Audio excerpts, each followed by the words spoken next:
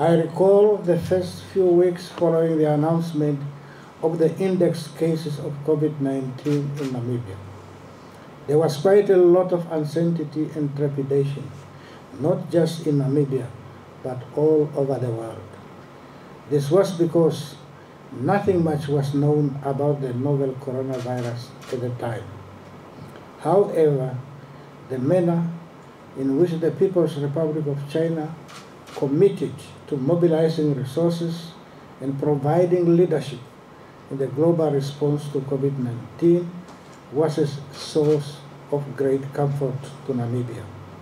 Chinese President Xi Jinping personally attached great importance to this project, and he recently wrote back a letter to the Chinese medical team in the Central African Republic, expressing his appreciation to their work and encouraged them to provide an even better service for the local people.